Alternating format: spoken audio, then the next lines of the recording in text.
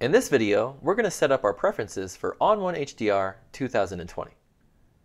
So whenever we open up HDR, we're met with this screen here, and this is just asking us which photo we would like to edit.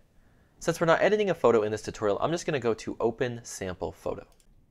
Now we're inside ON1 HDR, and to access your preferences, just head up to your top bar, choose ON1 HDR, and then Preferences. If you're using a Windows computer, you can choose Edit, and then Preferences.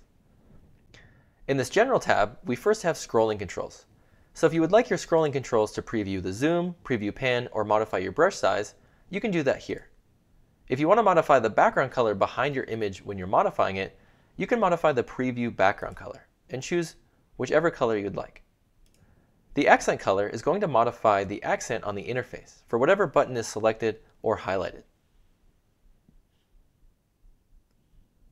We then have application language. So if you want to choose a different language for the application, you can do that here.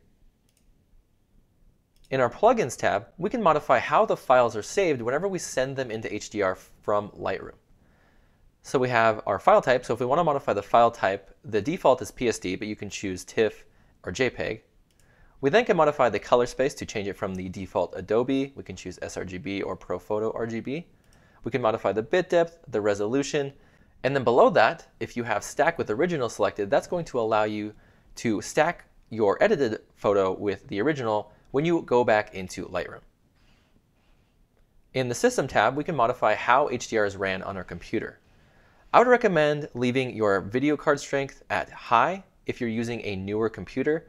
If you're using an older computer, I'd recommend just lowering this, kind of depending on which computer you're using.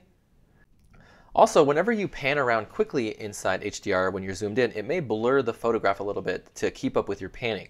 If you want to turn that off, you can just click this fast panning to disable it. Also, if you want to change the scratch folder location for your images, you can click Move and you can choose your own custom scratch folder location. Once you have these settings applied the way you want them, just click OK.